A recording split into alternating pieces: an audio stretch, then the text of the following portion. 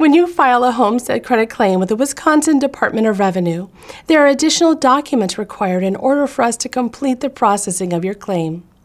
These documents may include proof of all your income sources.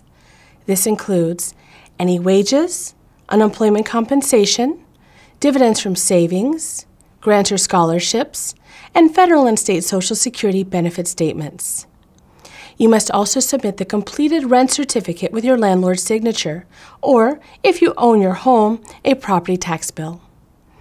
The fastest way to submit the documents is online using the Wisconsin Required Attachments, or WRA form.